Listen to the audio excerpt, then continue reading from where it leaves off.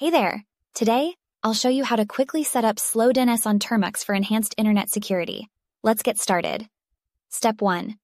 Watch my previous video on creating an OpenVPN server for Slowdns from the OpenVPN SSH website.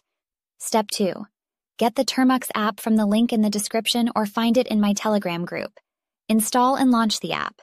Step 3. Copy the OpenVPN script from the website and paste it into Termux. Tap Enter and enable mobile data for initial setup. Step 4.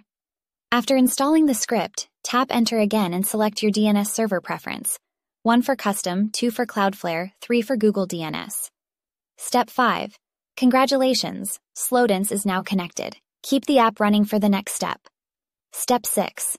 If you need help setting up OpenVPN server on HTTP custom or OpenVPN for Slowdns and Termux, check out my other videos below.